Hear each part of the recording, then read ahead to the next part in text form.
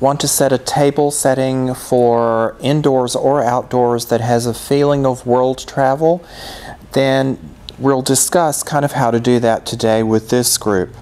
First off, we have our Calypso dining set. Now, this is a fairly simple design, just a slight swirl pattern, but it's got the gradation of color to it. So that is a good starting point, is to start with your china and figure out where you can go from there. Now, since we're using this on our moorings dining group, this charger plate, which is actually a wood laminate over your normal resin charger, that way you've got graining different on every piece, but that's a great base to show off the lines and contrast in color of the china. Then the napkin. In this case, I've used the two. I've talked about using two before, that actually I prefer having one clean on my lap at all times and the other one that I actually use to wipe with. That way when I lay it back in my lap, I'm not having to worry if there's a sauce or something about getting into my clothing. So this is a great way to show this. You can either offset it so you get it a slight edge, or if one napkin is larger than the other, they layer very, very well. And then giving sort of a Moroccan feel or India type feel is the napkin ring itself, which is jeweled and textured. And so that sets your napkin stage, but then when you sit that in the middle of the place setting, as I've done, it really sets off your napkin and your napkin ring like jewelry, rather than if you just lay it to the one side.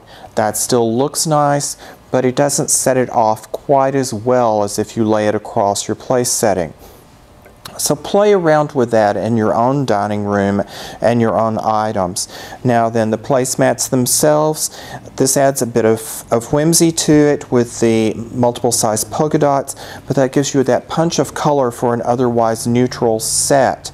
And of course the sort of bark design of the overall background as well. Now these placemats are dual-sided, so the other side matches the napkin. Dual-sided placemats are a little more expensive, but that cuts down on storage, and always pay attention to both sides because there may be multiple uses for that. Now the center of our table, in this case, I've kept everything low so it's easy for conversation and for visibility with all of your guests. We have the reclaimed driftwood candlesticks, again using the blue to pull that blue color out, and then we have the orbs, of which this is like a duckweed, but it's made into an orb.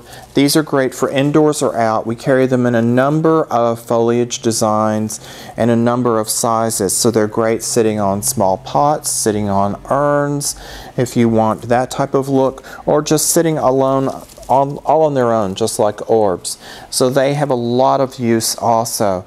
And then just using this Moroccan type urn in the center, again to pull both the gloss from the plates, but pull the blue across as well, just to give you a lot more interest. And then your silverware, and you're ready to bring your glassware in, and you're good to go. So this is just one more type of setting that you can do, another way to sit things and let your mind explore what you can do with your own things, as well as add to them from the many things that we have available at Trees and Trends. So I hope you've enjoyed, and come to the store and have a blast. Thanks.